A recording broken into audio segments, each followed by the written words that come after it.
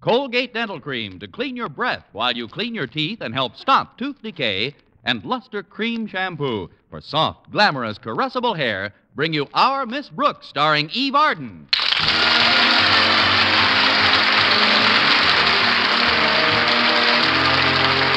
It's time once again for another comedy episode of Our Miss Brooks, under the direction of Al Lewis. Well, it usually takes a few days, but Saturday inevitably arrives, and when it does, our Miss Brooks, who teaches English at Madison High School, gets a chance to sleep late. Yesterday, she didn't join her landlady in the breakfast nook until 10 o'clock. Oh, good morning, Mrs. Davis. Good morning, Connie. How did you sleep last night? Not too well. I have a little cold, and that cat of ours bounced into my room just as I was dozing off. Minerva. But she was only playing with her ball, Connie. I don't mind her playing ball, but I can't handle these night games that go into extra innings. Believe me, the next time Minerva keeps me up until not so loud, Connie. She'll hear you. And you know how sensitive she is. See? She heard us mentioning her name. Please, Mrs. Davis, I know Minerva's bright, but you're attributing an intelligence to her that she doesn't actually possess. Oh, but she does. I'm sure she recognizes her name. Oh, that's ridiculous. Listen. Minerva. Hi, Minerva. There you are. Wait. Here, Charlie. Nice Charlie.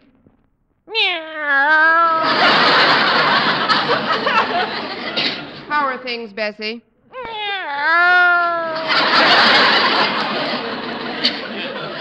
What's new, Max? See?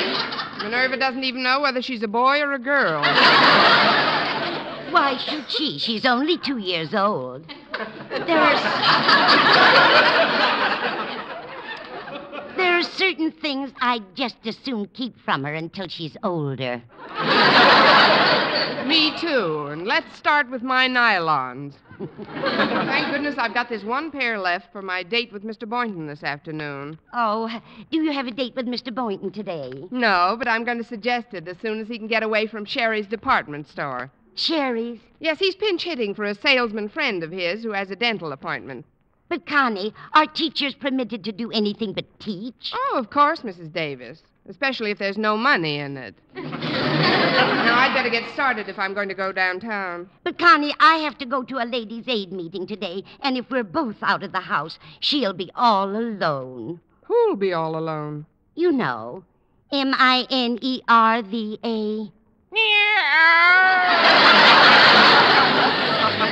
Oh, great. Now she can spell.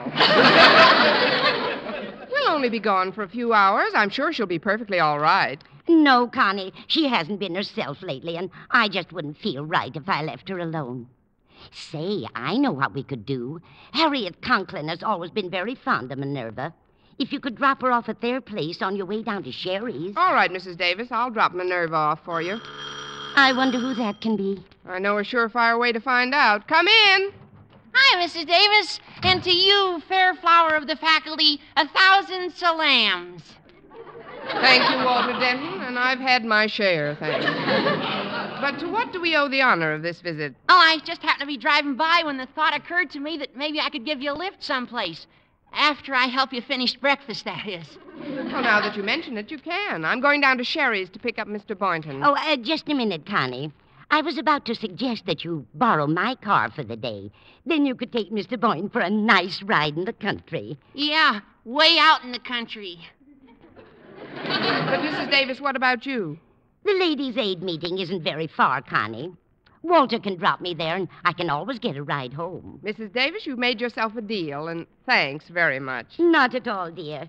The keys are on the table in the hall right next to your hat and coat. I'm on my way. Will you excuse me, Walter? You go with my blessing, O fairest of the fair. May 10,000 suns shine upon this meeting with your beloved. Thank you, Ahmed.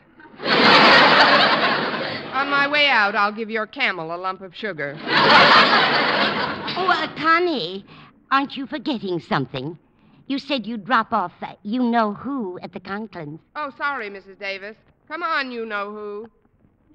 Oh. Oh, isn't that cute? She won't budge unless you call her by name. I know. Let's go, Clyde.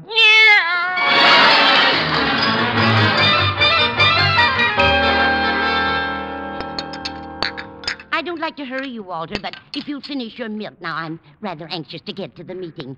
This being the first of the month, it's rather an important one. Say, you're right. Today is April 1st.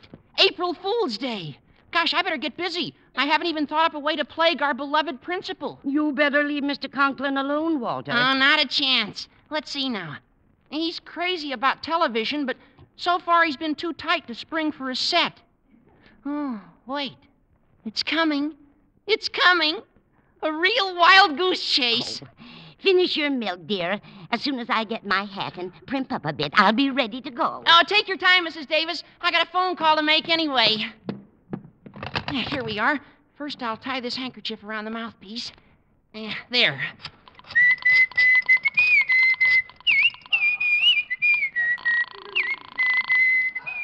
Osgood Conklin speaking. Be brief, please. Hello, Mr. Conklin. This is the Lucky Gold Mine program calling. Wallace Bacon, your spendthrift quizmaster on this end. Bacon? I don't know any Wallace Bacon. I don't believe in wasting my time in talking on the phone to people who obviously don't know. The Lucky Gold Mine program? If you answer one question correctly, Mr. Conklin, we will present to you a fabulous television set. A television set? Oh, thank you, thank you. An Admiral television set with a crystal clear 16-inch screen. Good. However, Mr. Conklin, since today is Saturday and there are no deliveries, you'll have to go down to Sherry's department store and pick it up. I'll go. What is the question, sir? Here it is, ready. In the popular song, Call of the Wild Goose, can you give me the words of the first line, whose melody goes... Do you know those words, Mr. Conklin? I must go where the wild goose goes. You certainly will. That is, congratulations, Mr. Conklin. The television set is yours.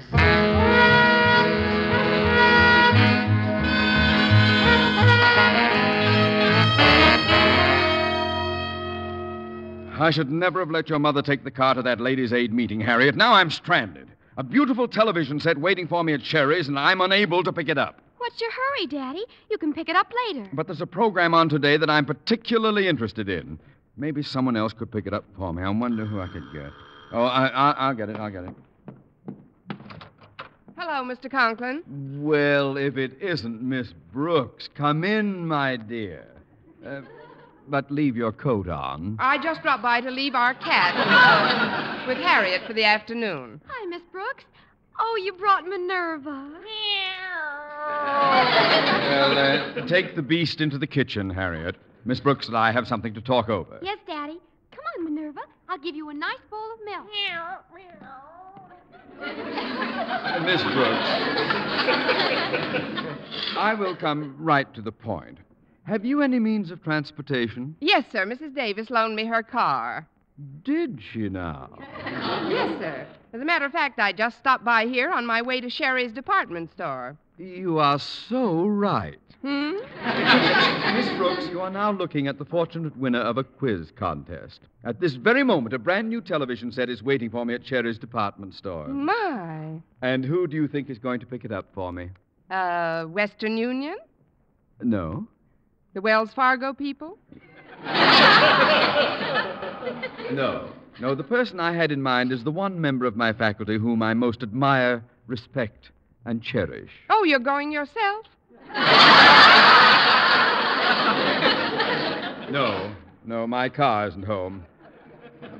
Moreover, I must wait here for a call from Mr. Stone. The president of our Board of Education wants to consult me about his speech. Speech? Yes, he's addressing the convicts at the dedication of the new library at the county jail. It's being televised this afternoon, Miss Brooks, and I'm most eager to have my set promptly installed. Oh, but Mr. Conklin, I'm meeting someone at Sherry's. That is why I was delighted when you so graciously volunteered to pick it up for me. I volunteered? Well, forgive me, Mr. Conklin, but I didn't hear a word I said. Oh? Well, you said, and I quote, I'll be most happy to pick it up for you, Mr. Conklin. But, sir, And as you spoke, you looked squarely into the eyes of your beloved principal, that selfsame principal with whom you come in daily contact, and whose pleasure or displeasure determines whether your life in the hallowed halls of Madison High shall be bearable or unbearable. I repeat, I'll be most happy to pick it up for you, Mr. Conklin.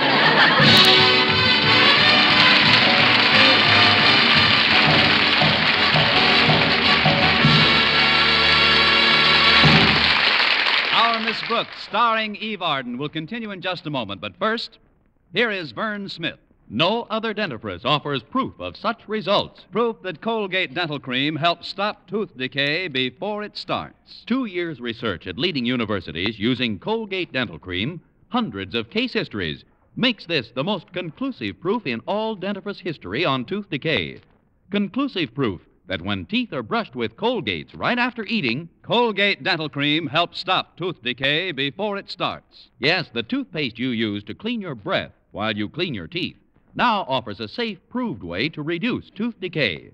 Modern science shows decay is caused by mouth acids, which are at their worst right after eating.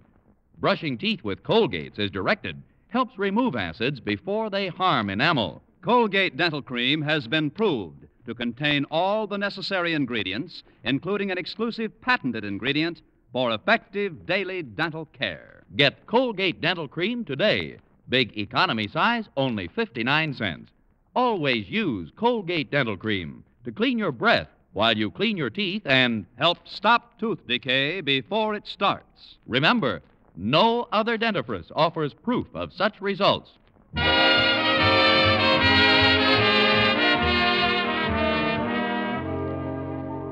As soon as I left Mr. Conklin, I drove down to Sherry's department store to find out about his prize.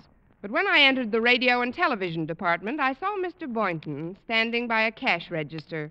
Immediately, I forgot about Mr. Conklin's prize and concentrated on mine. As I approached him, Mr. Boynton seemed quite preoccupied. Yes, madam. Is there something I can do for you? Plenty, but not in front of all these people.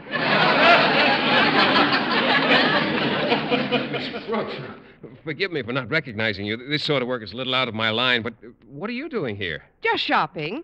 But if you're only filling in for your friend for half a day, you will be free all afternoon, won't you? Oh, yes, I will.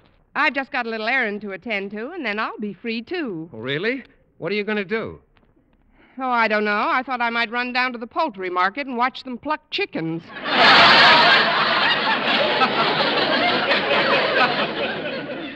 Actually, Mr. Boynton, I've borrowed Mrs. Davis's car for the day, and I thought maybe we could take a ride out in the country together. Oh, fine. While we're waiting, I'll show you around. There are some wonderful new television sets in. Oh, I'm glad you reminded me. Mr. Conklin asked me to pick up his set and bring it home to him. Oh, now don't tell me he finally broke down and bought one. No, he won it in a radio quiz. They called him this morning, he said. Oh, what a break for him. Where's the set supposed to be? Right here. Haven't you been notified about it? Not yet. Maybe there's a memo on my desk. I'll look as soon as I put these tubes up on that shelf over there. Oh, I'll put the tubes away for you. We better find out about Mr. Conklin's set right away. All right, Miss Brooks. Have you got something to carry the tubes in? There are quite a few of them. I'll just put them in my bag. Now you run along. The desk is just 3 aisles down. If any customers come by, just tell them I'll be back in a minute. I will, Mr. Boynton. 6 carpet sweepers, 2 Thor glad irons, 4 vacuum cleaners. Excuse me, Mr. Hurley.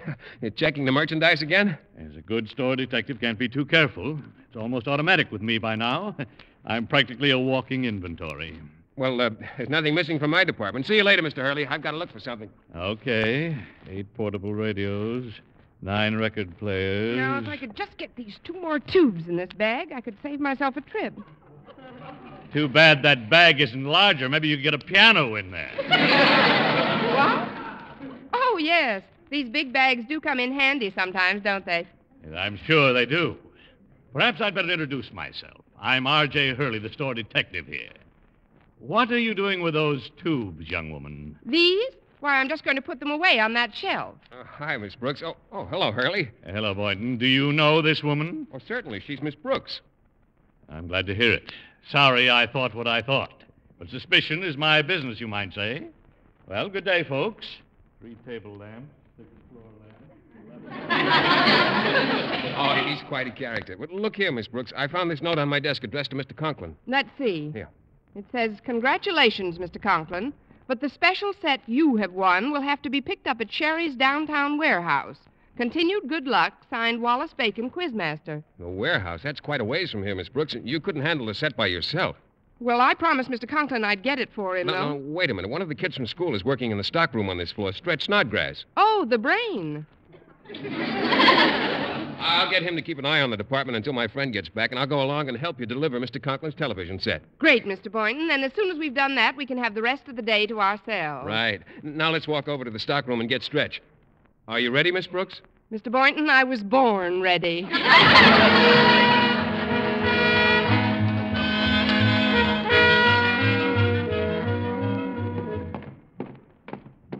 That's funny. The warehouse seems deserted, and the door is locked. Well, let's see. Say, what's this? There's a note sticking out. A note? Yeah, it says, "Dear Osgood Conklin, please forgive this oversight, but the warehouse is closed on Saturdays. If you'll return to Sherry's, you'll find your television set there. Signed, Wallace Bacon." Oh, for heaven's sake. We'll never get out to the country. Well, what do we do now? Drive back to the store? No, let's be different. Let's walk and carry the car on our shoulders.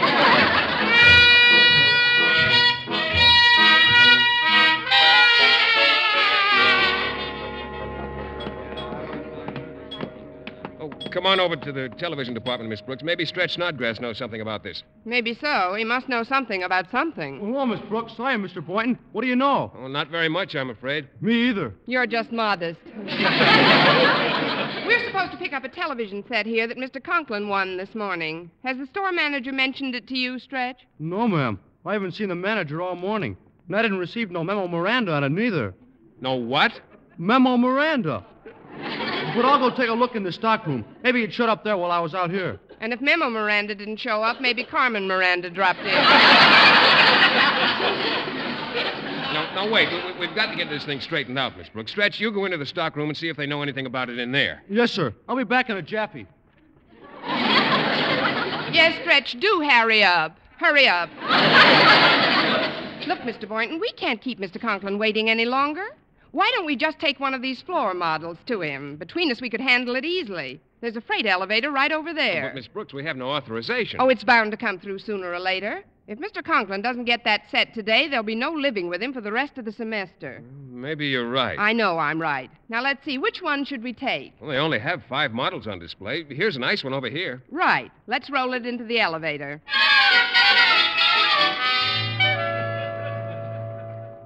3-speed Queen washing machines. 1, 2, 3. 5 television sets. 1, 2, 3, 4. 4? That's funny. I haven't seen any customers in here in an hour. I'd better report this to the store manager right away. Although with a new man in the department, anything could happen. Probably just a mix-up of some kind. Oh, Miss Brooks, Miss Brooks. Mr. Boynton. That's funny. They must have left. Gosh, Mr. Conklin will be burning up if he don't get that set he won. I know. I'll bring one of these floor models over to him. At least that'll keep Miss Brooks out of a jam. Go back and make sure, he says. Make sure I can count up to 4 is what he means. All right, Mr. Store Manager, here goes. 4 television sets. 1, 2, 3, poof. 1, 2, 3.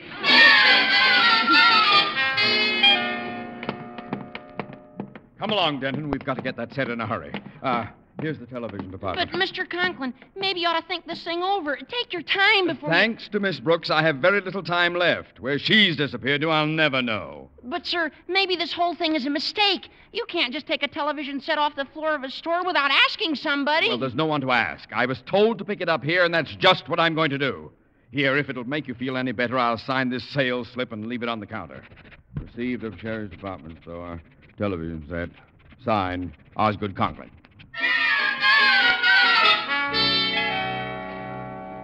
How could somebody steal a television set, he says? Well, they didn't steal 1, they stole 2. Okay, so count the remaining 3 again, he says. Okay, so I'll count. 1, 2... Oh, come on! Wait a minute. What's this? Received at Sherry's department store. television set signed Osgood Conklin. Now, that's something new. A crook who leaves a receipt.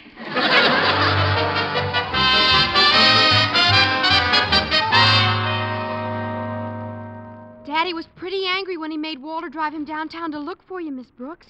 But now that you and Mr. Boynton have brought this television set, I'm sure everything will be all right. How long have they been gone, Harriet? About a half hour. They should be back any minute. Oh, maybe that's Mr. Conklin now. I'll get it. I've got some fast apologizing to do. Let's all go. Oh, hi, Miss Brooks. Look what I brung. The television set Mr. Conklin won. Oh, no. Jeepers. Good gravy. Watch your language. It's on casters, see? Well, where'll I put it? Put it next to this other set. Mr. Conklin can use them for bookends. Miss Brooks and Mr. Boynton brought the set that Daddy won. Well, you had no right to take that one from the store. Well, that'll be reported as stolen. Holy cow. I'm a fugitive. Well, I'm as guilty as you are. Meet Connie Brooks, girl Dillinger. Well, this is serious, Miss Brooks. What are we going to do with these two sets? Let's turn them on. Maybe Hopalong Cassidy will ride one of them back to Sherry's. Hold it steady, Denton. Steady. Yes, Steady. sir. There we are. Here we go. There we are. Oh, hello, everybody. Well, I had to get it myself, but here's the television set I won. Oh, no. Jeepers. Good gravy. Watch your language. Mr. Conklin, I'd like to tell you that I'll talk to you later, Miss Brooks. Right now, I want to find a likely spot to string the aerial. Come out to the porch with me, Denton. But, Mr. Conklin, don't you think you better Oh, think... stop jabbering. On second thought, you'd better stay in here. You come with me, Boynton. Yes, sir. You too, Harriet. And we may need your long arms, Stretch. You can have them, Mr. Conklin.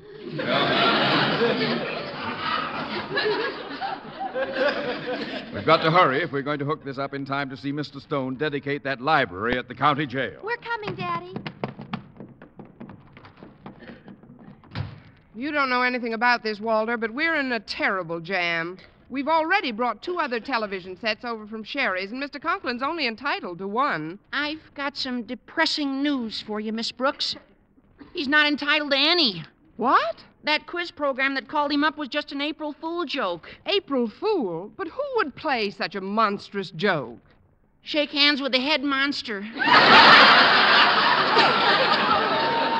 Walter, you didn't. Well, I only wanted to send Mr. Conklin on a wild goose chase. Now, I've got news for you, Walter. Shake hands with a wild goose. Well, thanks for the assistance, folks. Now, let's see where we'll place the set. This is a good spot, right between these other 2 sets. I may not be an interior decorator, but I do have an eye for symmetry. And when I see a nice balance between these other 2 sets... Miss Brooks, what are these other 2 sets doing in my living room? They just came in to watch the television. I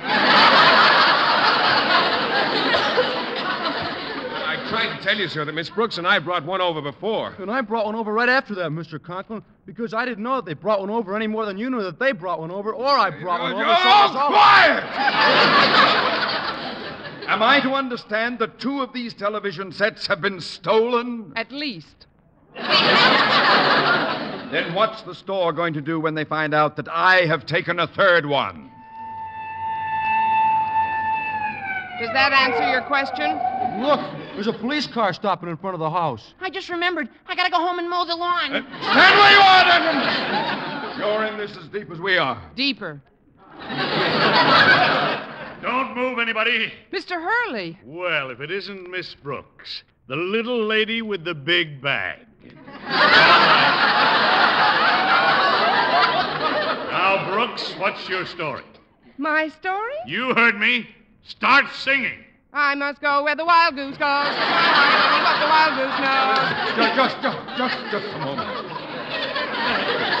May I ask the meaning of this outrageous and illegal invasion of my privacy? Oh, you must be the brains of the mob. This mob has no brain. I mean, this is no mob. If you don't count television sets, there are very few of us here. These sets are all the evidence I need. And as this is your house, Mr. Conklin, you're the only one who'll have to come with me to the county jail. Jail? But you can't do that. Miss Brooks, do something. Say something. So long. But I don't want to go down there alone. Mr. Boynton, Miss Brooks, you can't let me go alone. You've got to come with me to the county jail. Oh, that won't be necessary, Mr. Conklin. Not necessary? No, we can watch you on television in 15 minutes.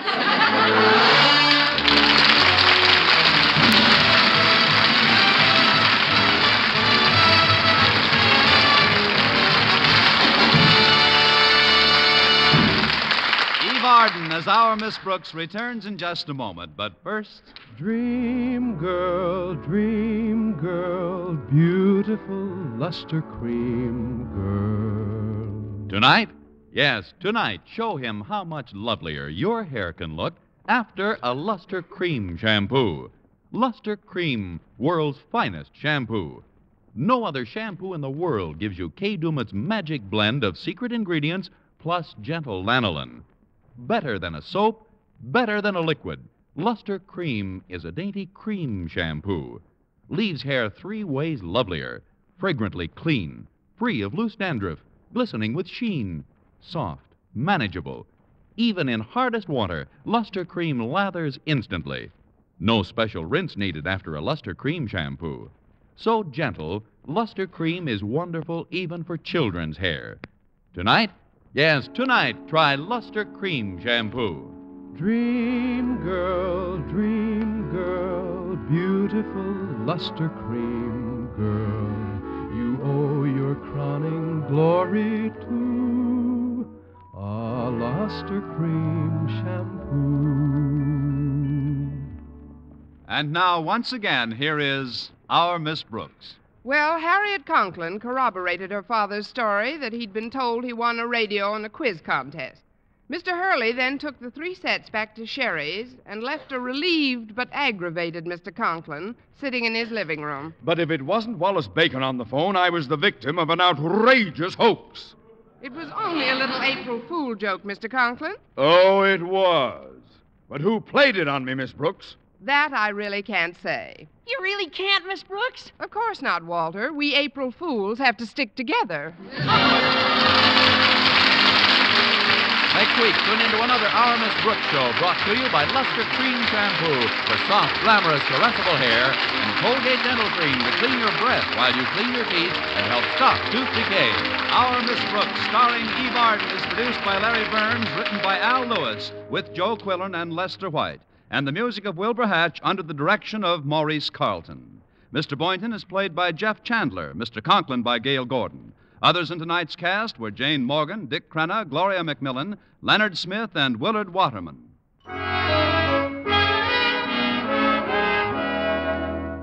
Doctors prove Palmolive soap can bring you a lovelier complexion in 14 days. Yes, 36 leading skin specialists proved in tests on 1,285 different women that Palmolive soap facials, using nothing but Palmolive, brought new complexion beauty to 2 women out of 3. Just wash your face 3 times daily with Palmolive soap, each time for 60 seconds, massaging Palmolive's beauty lather onto your skin. Then rinse. So start your Palmolive facials today. Remember, doctors prove Palmolive soap can bring you a lovelier complexion in 14 days.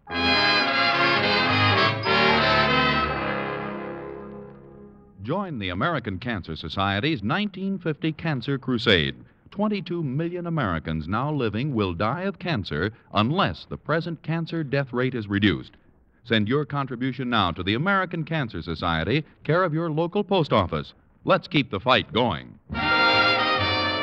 For mystery liberally sprinkled with laughs, listen to Mr. and Mrs. North, the exciting, fun-packed adventures of an amateur detective and his beautiful wife.